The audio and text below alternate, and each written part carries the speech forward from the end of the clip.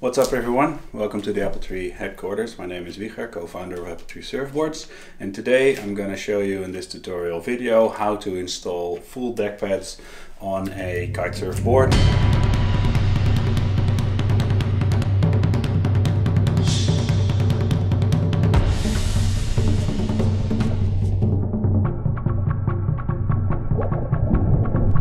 This works equally well on a foil board or even on a normal surfboard. It's just a quick explanation on how to nice and neatly and precisely stick pads to any surfboards. So there's a couple of things you're going to need for this. In this case, our boards do not have a stringer, so that makes it a little bit harder to find the center line. But there are some tricks to help that. So number one, some painter's tape, a normal pencil. I like to use a ruler as well. It's not really necessary. And that's about all you need. Make sure that the board is clean before you start. I usually clean it with some degreaser, window cleaner. Try not to use too aggressive degreasers, but a normal bike degreaser or a window cleaner is usually fine. The other thing you're going to need, of course, is your pad. And a solid stand like this rack helps a lot with putting it on precisely. Okay, let's go. So first I've taken the pads out of the way just to have the board here. In our board, the leash plugs are centrally placed, so you can use that as a middle line. So just going to do, put one edge of the tape on the nose.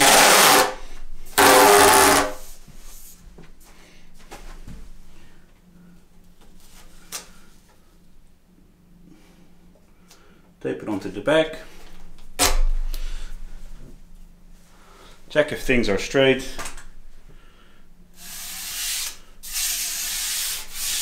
Push that up.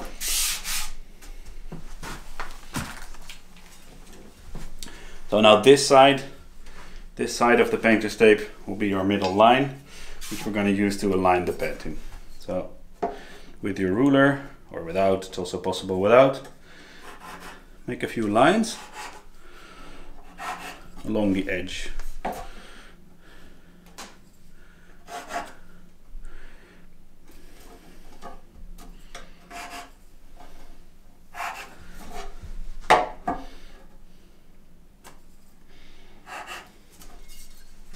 Now these lines will fade off when you start riding, so we're just going to leave them. And we remove the tape.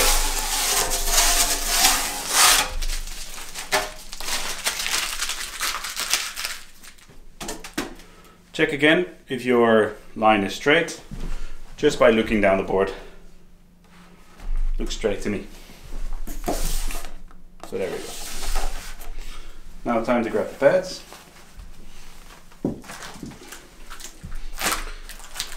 So our pads, our Appletree 9-piece pads, consist of 9 separate pieces. They are put together with some tape.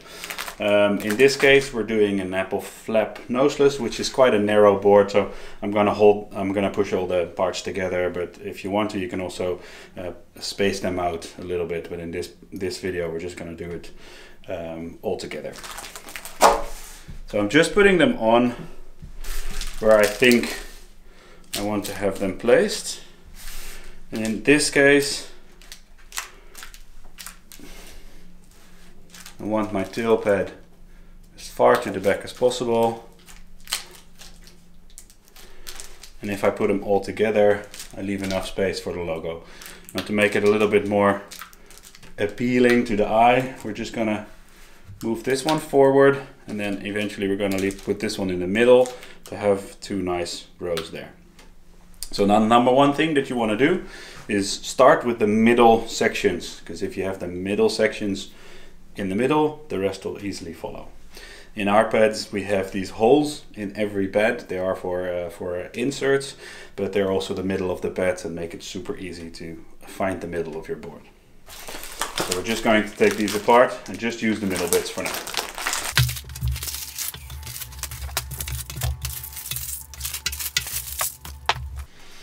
Okay, cool, so I've just got the middle pieces here.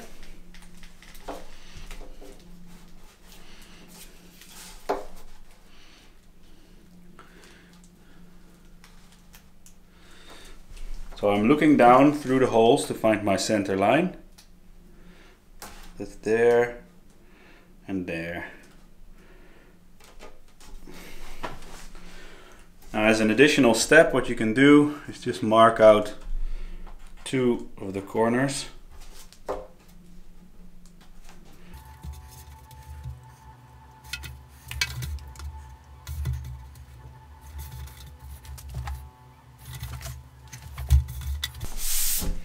Now, with your 2 corners marked, peel back the backing of the pad.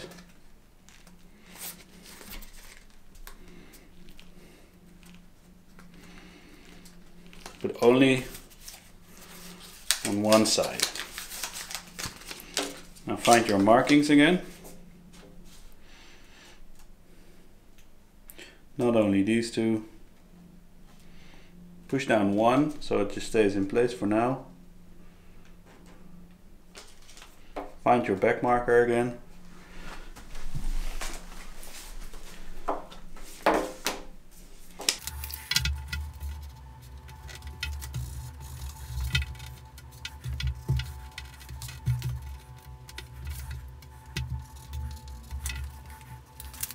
So try to find your markers through the holes.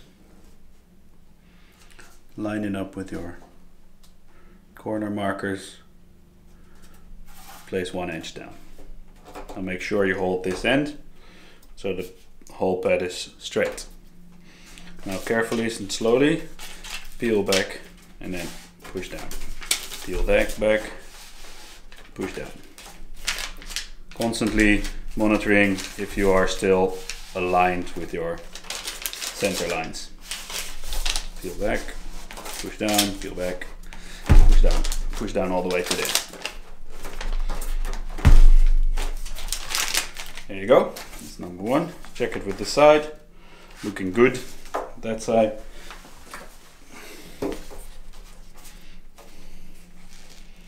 Perfect. Now we're not going to put these yet. Middle section, front section. So now it's time to line up the middle and the front section on your board. In this case, I would like the tip of the front section to end up right where the logo is, because it just makes it appealing to the eye. So again, find your markers, place them exactly in the middle, line it up and mark your corners. And in this case, I usually mark these corners as well, because it doesn't hurt to do a bit of extra marking. There we go. And then same trick. You peel back this end, place it on your markers.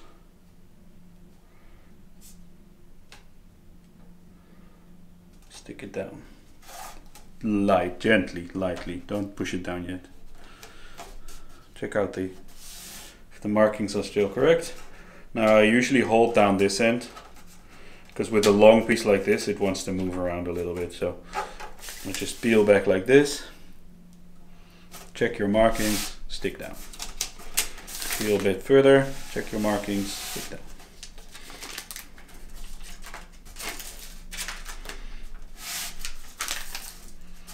Keep checking your markings.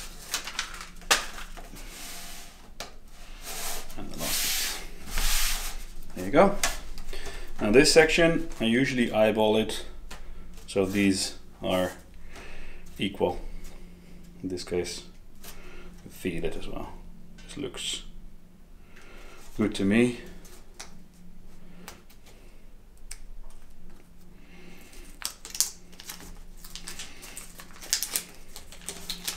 Again, peel back a little bit, find your markings.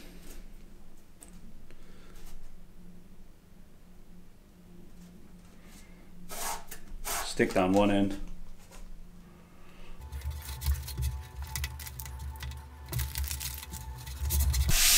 There we go, that's the middle section done. Now the rest is super easy, because if the middle section is straight, the other pieces will be very easy to stick against this middle section, and we'll finish it off. So we'll start with the back. So in this case, this is the piece that belongs there. So what I do is I again remove the backing, and in this case I'm just going to remove, not in length, but from the side, from the inside out. So I remove the backing like that, then come back to your board. If you make a little mistake, you can usually pull it off, but try not to do it too often because it will damage the tape. And carefully stick it in place on one edge. Push that one down, and then from the underside, pull back the backing.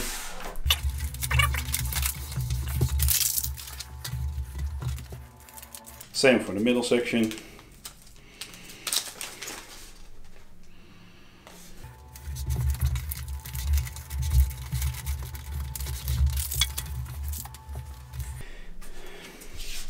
Now for this front section, it's the same process. The only thing is, as you can see, this board has grab rails, so that we get a lot of questions, people asking if they can stick the pads into the grab rails. Yes, especially with our pads, it's really not a problem. They're thin and they're very flexible, so you can easily stick them into the grab rail and they will hold. Also, we supply our pads with the highest quality 3M backing tape that is available, so we never have problems with pads flying out, even though they're sometimes in a bit of a crazy corner. So really not an issue there. Just be careful when you stick them down, is that you that there's no tension in the pad. So if you work from the middle outwards, you can push it down into the curve of the grab rail, and this will eliminate any tension in the pad, and then it will just stay on forever. So I'll show you how I do it. So the same thing. Remove some of the backing. Only on the inside, and then flip that over. Start on one corner, flush with the other one.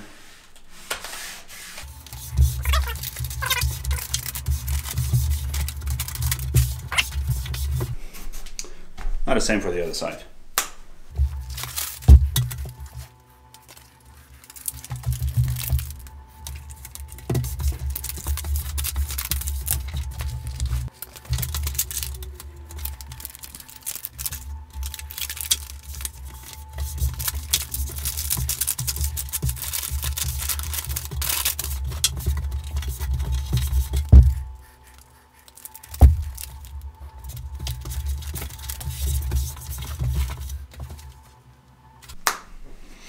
So there they are, all the pads are on. Couple of last tips. So now the pads are on, make sure to push them down thoroughly everywhere, especially on the edges where the water jets in, because that's the place where it does tend to come off, if it does come off. Another thing, the glue that's on there is sort of activated by heat, so it's a good idea to put your board in the sun for a couple of minutes for the pads to warm up, and then come back with your finger and push down again, especially on all the edges. Put some pressure, that will lock them on forever. If you're pushing down and you find that there's a little air bubble somewhere, which does sometimes happen, just pop it with a needle. Do this because the air inside, when the sun hits it, it gets warm, it will expand and it can push the pad off. So it's always a good idea to just remove those by popping them with a needle. So that's it. Pads are on, time to go surf. Hope you enjoyed this video. If you got any questions, put them in the comments below. We'll try to answer all of them. If you like this video, give us a like. Please follow our channel. We've got lots more videos, lots more tech talks coming along this year again, and hope to see you next time. Cheers.